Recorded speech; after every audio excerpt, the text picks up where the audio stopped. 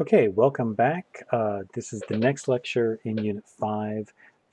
We're actually doing two different design topics for Unit 5 because I wanted to cover both balance and the basics of color. We will return to color again for a second lecture in a couple of units later. And for this lecture, we're going to keep mostly, like I said, to the basics. So hopefully some of this will be things that you had learned in middle school or grade school. And what we're going to talk about are primarily the color wheel organization, what are primary colors, secondary colors, some of the subtlety of those topics a little bit, but most of that will be left for the second lecture.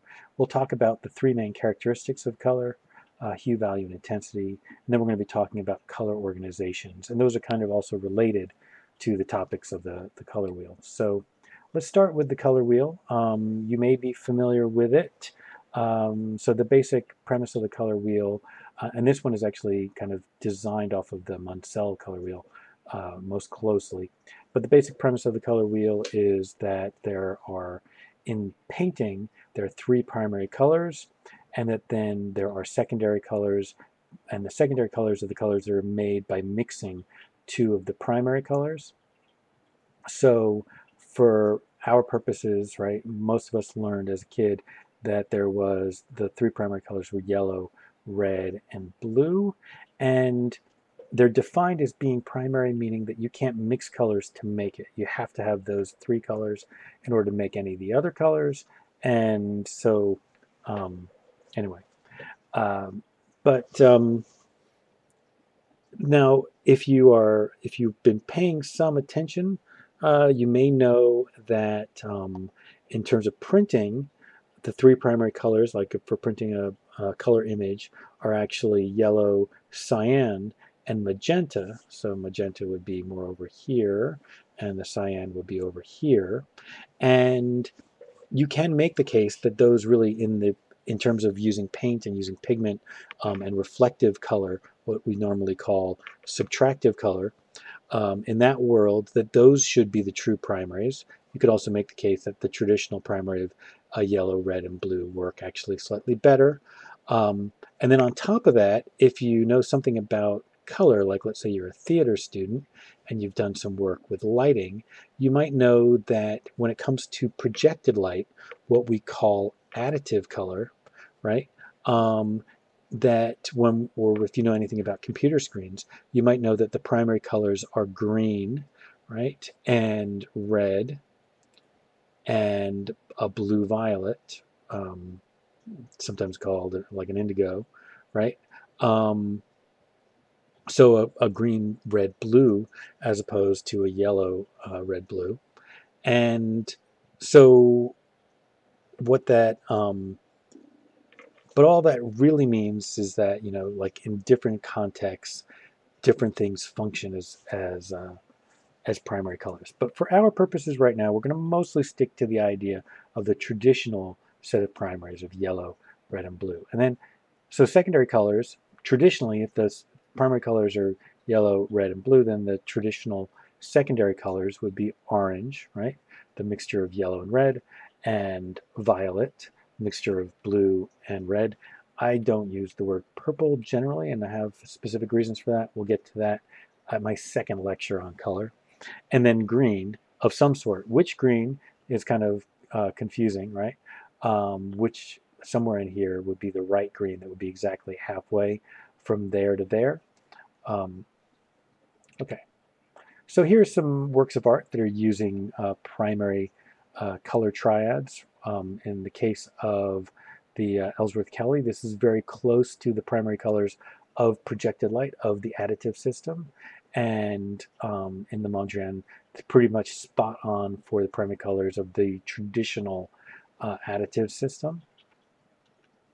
So the next thing we're going to be talking about, now that we understand primary colors, secondary colors, and roughly how the color wheel works, is to talk about the fact that there's actually three characteristics to every color. We primarily focus, when we're talking about color, on the differences of hue, like the thing that makes yellow different from magenta or violet or a green, right?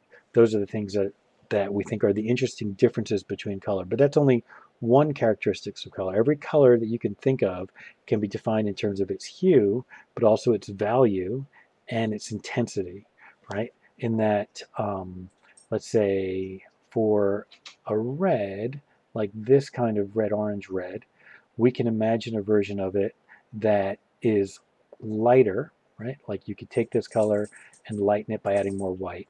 But of course, if you lighten it, it would lose intensity.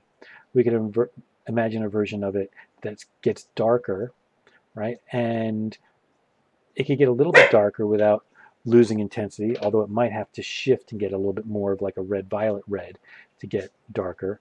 But at some point, if it got really dark, it would have to also lose its intensity. But we could also change its intensity without changing its value. So all three of those characteristics are significant and need to be seen in relation to each other. Now, if you're really paying attention, you might notice that there is something off about this chart. I actually found this chart, but pay attention that the shifting of hue, it should actually also relate to a very slow transitioning of value, right? In that the values should be darkest here by the blue, violet, and the blue, right? And then it should slowly shift lighter towards yellow, green in this direction, and slowly shift lighter as we go to the yellow oranges, right? But there's something a little bit off here, which is we have, I mean, there are a number of things that are a little bit off, but especially right here, we have this jump where this color is lighter than the next green down. So yeah, but you know, things aren't perfect. But the intensity chart's pretty nice. Okay, so let's talk about color organization. We have about almost 3 minutes. We might be able to wrap this up.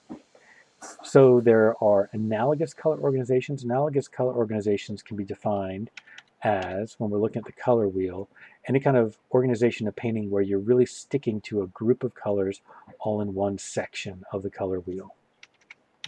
So mostly greens and kind of blue-greens here, mostly a red, orange, yellow. That also is a classic analogous color organization. Complementary color organizations are color organizations where one of the primary color ideas is the pairing of two colors that are close to opposite sides of each other on the color wheel. Let's go back to the color wheel for a second. So here on the color wheel, you know, we can think of like the yellows as being close to the complements on the opposite side of the violets, or reds across from greens. So in the case of the Arnolfini wedding, although there's lots of neutral colors in here, and there are spots of some other colors, it's the primary force of the painting is the pairing of this green with the red behind it, right? And so that complementary pairing is the most important color idea in the painting. And similarly, there are other colors in here, but the blue and blue-violet pairing with the oranges and kind of orange reds is also the primary idea there. And monochromatic color organizations can be described as in a painting where all the colors pretty much don't change in hue, right? Like you basically pick a hue and then stick with it. Now there are slight changes of hue going on here, but it's mostly changes of value. I have a minute left. Let's see if we can finish it. Changes of value and changes of intensity that are going on in both these paintings. And then probably the most extreme examples of a monochromatic color organization would be these sort of like low intensity or neutral color organizations where there's almost no color whatsoever. Now, I think the Madame X painting is a really interesting example color-wise because it so looks like there's way more color in it than there is, but really we're looking at just neutrals and browns, right? Like just black, white, gray, and various types of brown, a little bit of some red browns, and that's about it. And we have, oh shoot, we have a little bit more to cover. I'm going to end here and we'll do